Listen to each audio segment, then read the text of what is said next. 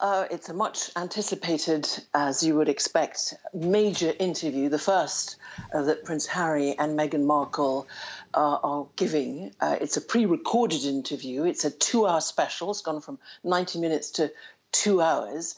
And according to the British papers, the Queen will not be watching it. The 94-year-old monarch will be concentrating on her role and what is important for the nation at this time when we, of course, have a very serious, deadly pandemic, and we are still in England in confinement, in lockdown.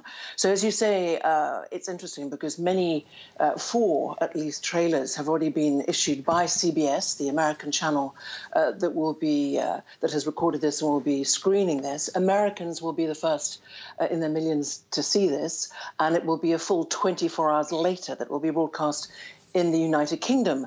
But there is no doubt that there is no love lost, it would seem, in this pre-recorded interview.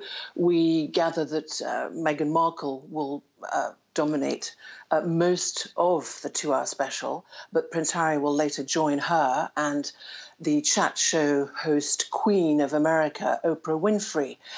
Now, as we said, this is world headlines, but the battle of words, although not official words from Buckingham Palace, have really been going full tilt because we've seen in some of those extracts that Meghan talks about how falsehoods, which is a polite word to say lies, are being offered and used by royal aides. Now, the word "the firm" is actually a word that the monarchy, we're told, refers to themselves as.